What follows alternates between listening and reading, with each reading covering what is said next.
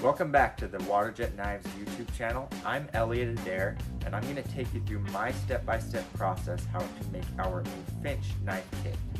In this video, I'm going to take you through grinding the initial bevel of the knife, heat treating with my even heat treating oven, tempering it with a toaster oven. Then I'm going to do my final grind going up to a very high grit.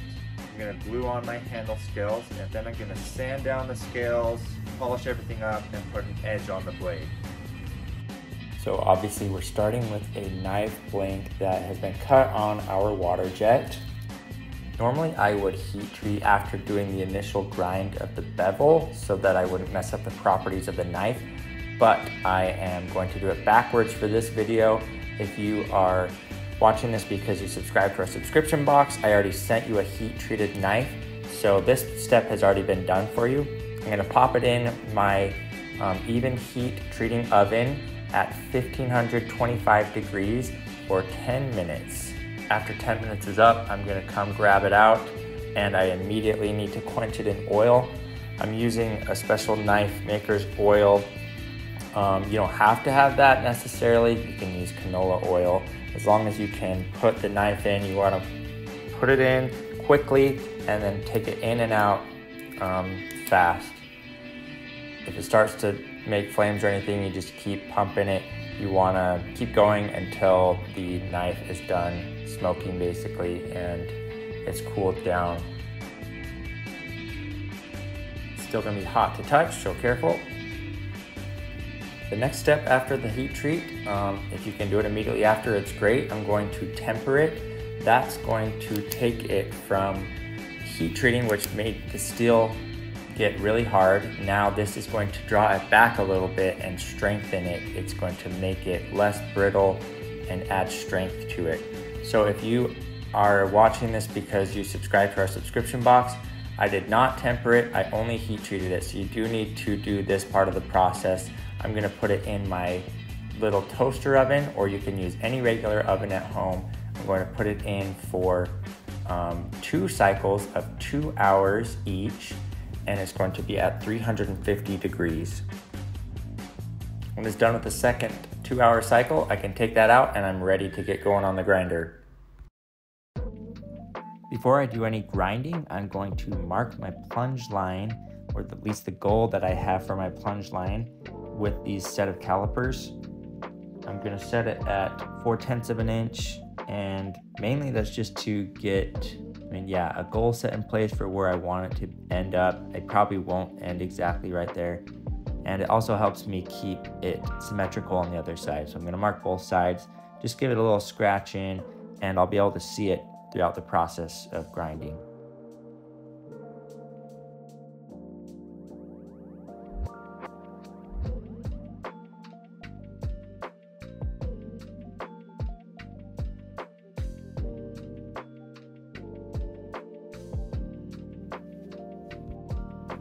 I also need to mark my center, so I'm going to take the thickness of the blank and I'm going to cut that in half, and then I'm going to mark the center line so that I have that goal to reach for as well.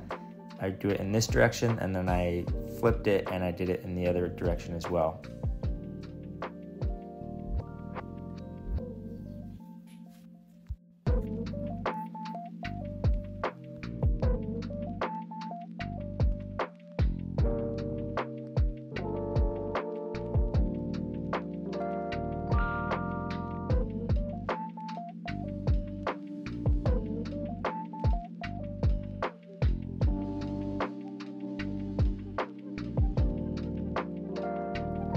I'm using an Ameribraid 2x72 inch grinder, and I'm going to start off with this 36 grit belt.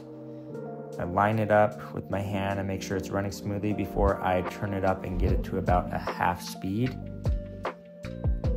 If you don't have a fancy grinder like this, it's fine. I do a lot of my knife grinding on a 1x36 as well, so you can work your way up to this if you really get into knife making. Now we're ready to do our first grinds, so I'm gonna go in. I start off with my right hand direction, and that's because I'm right-handed. It's my stronger hand, so pay attention when you are switching directions to which your strong hand is and your weak hand. You are going to notice a big difference of how well you perform, and you need to overcorrect on your weak hand. So I'm going to go in with not too crazy of an angle, like 45 degrees, and I just want to start creating what's called a flat that I'm going to continually push back towards my plunge line. I'm going to be constantly playing or doing a dance between heading towards that center line on the blade cutting edge and heading towards the plunge line. And the whole time I'm doing that, I don't want to create multiple flats. You'll figure that out while you're in the knife making process. So you don't want to basically start a new angle while you are going up. What you're going to do is just slightly alter your angle as you go. If you want to head more towards the center of the knife, you're going to want to put more pressure towards the blade tip. If you want to head more towards the plunge line, you're going to add more pressure towards that direction. I'm also not going to go completely up to my plunge line and to my center lines with this grit of belt. I want to save some of the grinding to do with some of my higher grit belts so that I can get away some of these deeper scratches from that 36 grit and above.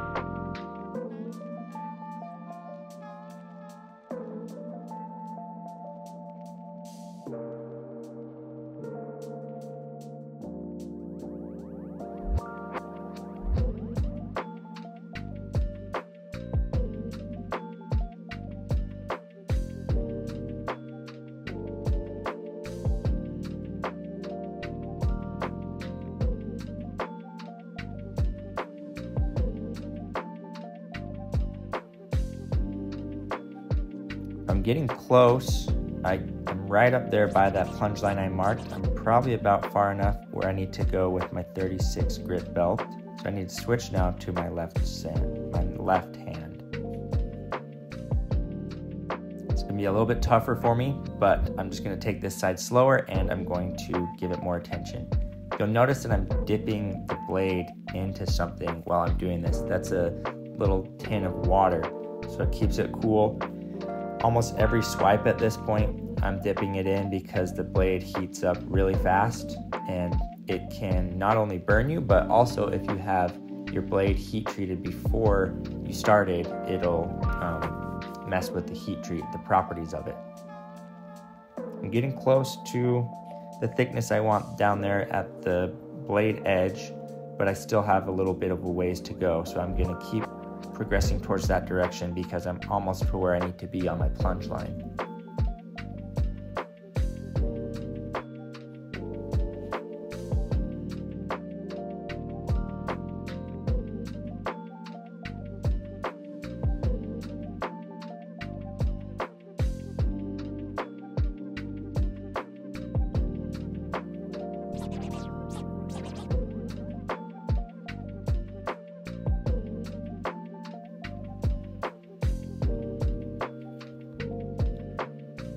Just about where I want to be, so I'm gonna go ahead and swap out my sanding belt.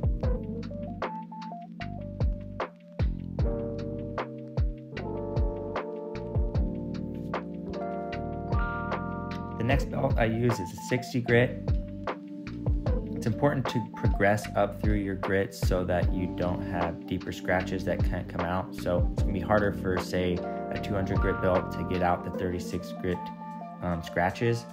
So I'm going to progress up through, start off with this 60 grit, and I'm not going to take off very much at all. I'm pretty much just trying to get those scratches removed. And that's why I've left a little bit of room for my plunge lines and my center line so that I don't get it too thin before I put the final edge on it.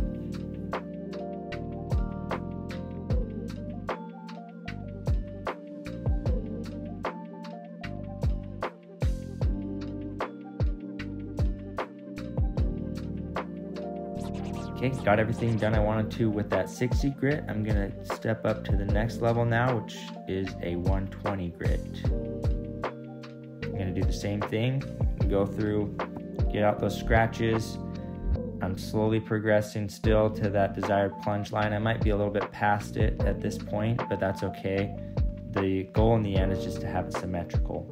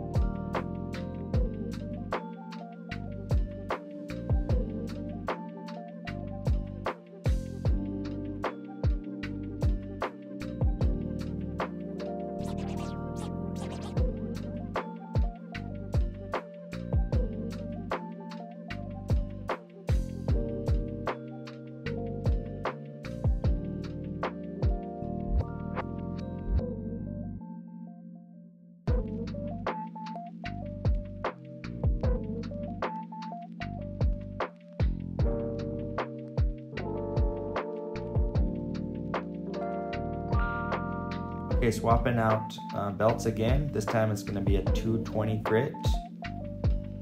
Gonna go back through, do the same stuff. Just trying to stay careful of not getting too far towards my center and not too high up on my plunge lines.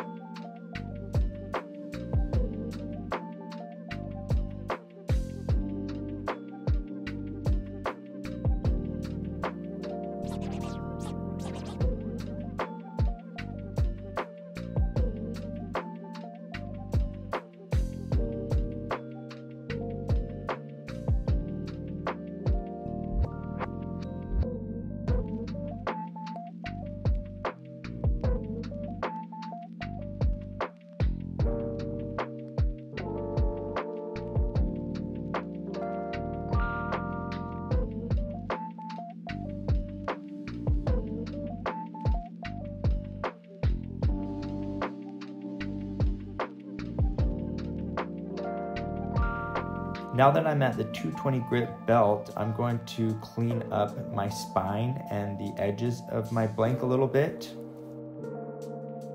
This is a good opportunity to take care of these because it's already pretty smooth, so I don't need to go through all the grits like the 36, etc.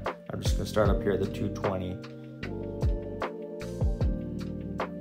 I'm gonna hit every edge, and I'm going to also round off some of the corners so that it's not too sharp. And this will be the majority of what I have on my final finish. I'm going to also progress this up through the higher grits as well, but this will make sure you have a much smoother, better looking edge.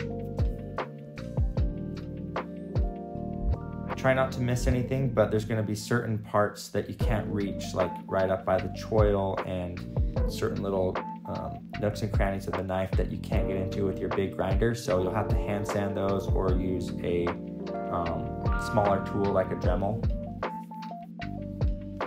And if you have a powerful magnet, I know a lot of knife makers have those. I couldn't find mine while I was making this video, but those are great for doing these edge sandings because it's hard to hold all that tiny little knife up against it and not have it slip out of your hand. So if you have a powerful magnet, it's perfect. You're not going to nick your fingers on the sanding belts either.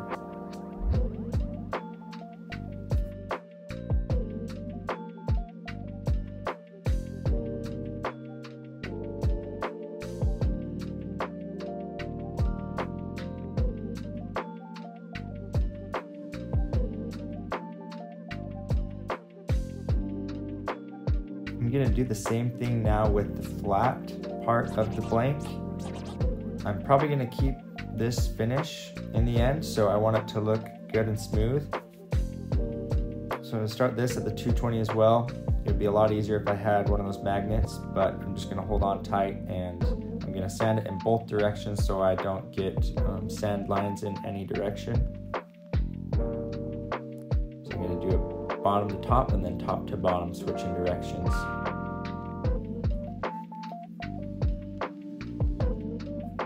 You'll notice I'm doing this part on the flat platen, and that's really important because obviously this is a really flat part of the knife.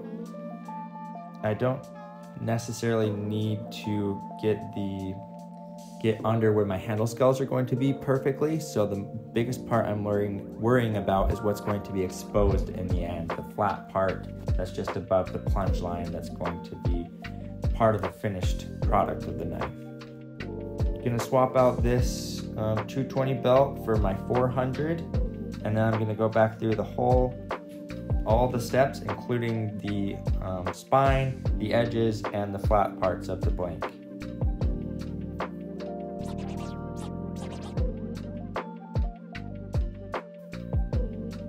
This is the highest grit I'm going to go to, so I want to have this be my final shape of my bevel, which means I need to get my center line all the way to where it's ready to be, have its final edge, and it's my final plunge line where that's going to end up.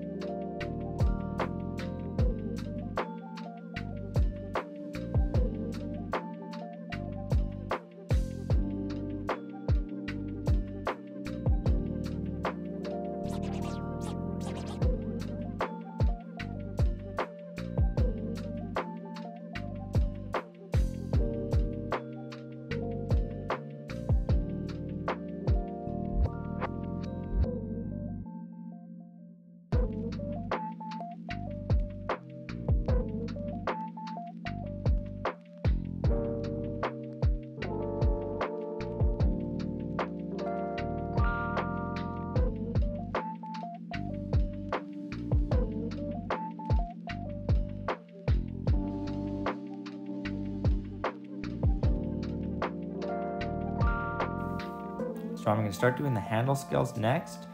I have my knife done for the most part, so I'm going to trace that out where I want it. If you ordered a kit from us, there should be plenty of wood, so I'm going to do it in this direction, but you can actually even do it on the other side of these little wood scales. So there's going to be a lot of extra wood. But I'm going to have this all marked up, and I'm actually going to do the handle scales separately from the knife. So I'm not going to glue them on and then sand them down. I'm going to sand them to where I want them, and then I'm going to apply them later. I'm going to put a little dot of glue on these so that I can get them together, and if I sand them at the same time while they're glued together, they'll be perfectly symmetrical rather than trying to do them separately. You can start off again with a high grit belt just to get away a lot of this excess wood, because there is a lot. So I'm gonna have to just buzz through that, and you can do this with the saw too, especially if you have a harder wood or a different material that is a lot more dense. But this is a softer wood. This 36 grit sandpaper is gonna go right through it. And I will just get them all marked up to where I want them to be. They're also a lot thicker than I need, so I'm gonna have to grind them down to an appropriate width, thickness.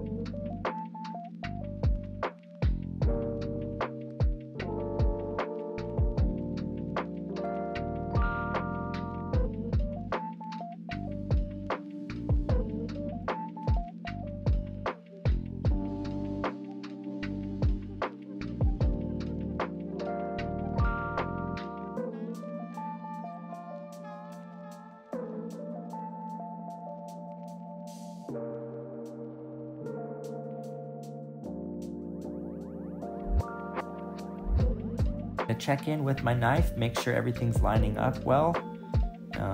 I want them to go just inside the knife everywhere, so I'm going to keep going a little bit further. This gives me a really good idea of where I'm at.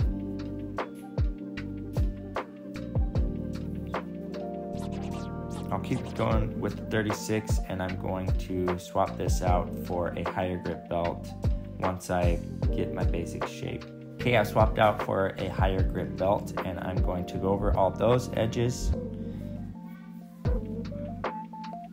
Make sure I perfect the shape while I'm at it. I don't want it to get lopsided in any one direction, so I'm going to be careful about that. And then I'm going to add a bevel to the edges, so it'll be better to hold rather than like a sharp, pointy thing in your hand.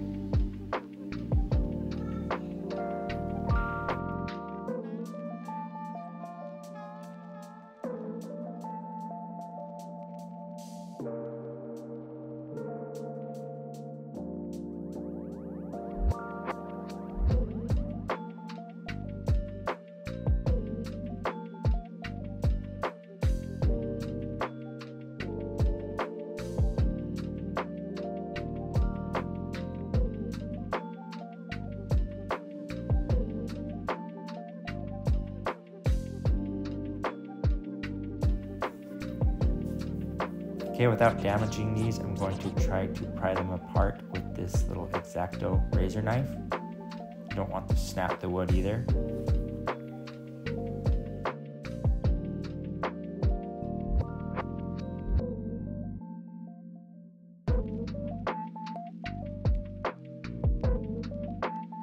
After I got them off, I can see that they're still a lot thicker than I want. So since I've already added the bevel, I'm going to just grind down the inside so that I can get the perfect thickness that I want when I'm holding it in my hand.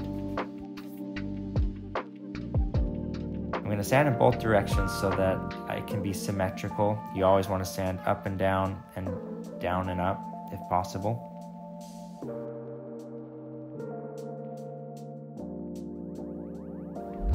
These are just about where I want them to be. I don't want them sticking off the edge. I want the metal to slightly stick off on this design that I'm doing. You can do it obviously exactly how you want. I'm gonna go ahead and get these glued on. I'm using a 2-part epoxy and mixing the A and B together. I'm gonna mix it up for a good minute, make sure it's really well stirred together, and then I'm gonna use as little glue as possible so that it can not spread out too much over the knife. I got a little bit messy here, so if you can avoid that, obviously that would be a lot better for you in the end. I'm gonna have to hand sand off a lot of this epoxy that is coming out over the edges or got on the outside of my handle scales.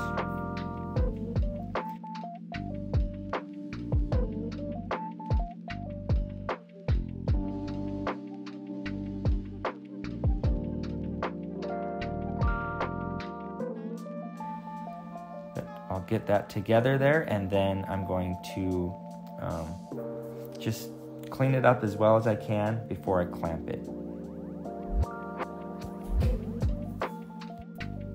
I want to align the handle scales after I've cleaned it up, make sure they're perfectly exactly where I want before I put the clamps on. See, I've got a tiny bit of space of metal on every side of the wood for this design that I went for.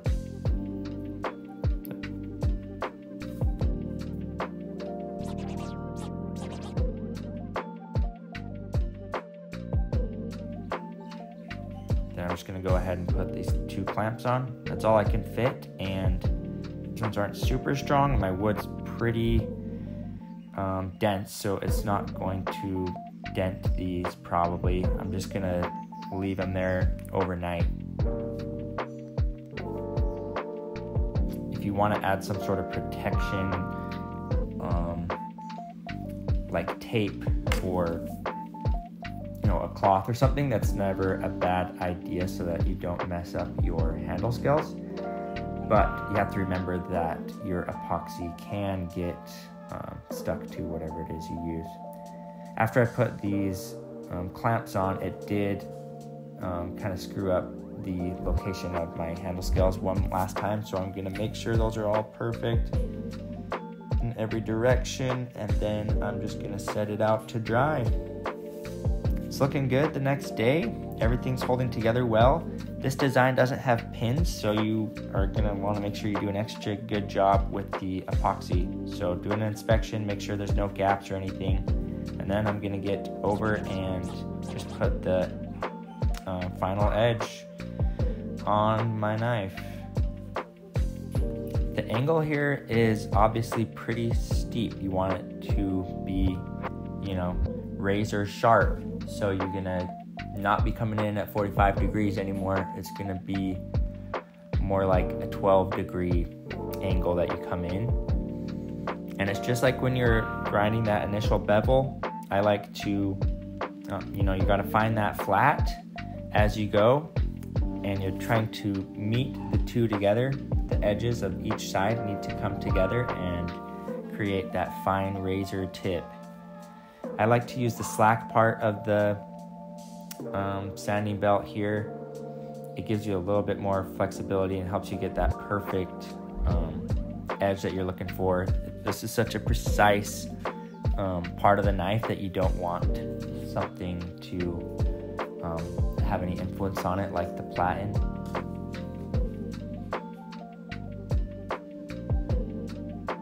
You can keep filling with your fingers as you go and see how sharp it's getting. Once you feel that like razor edge that's kind of sticking to your skin as you brush by it, then you know you're pretty close.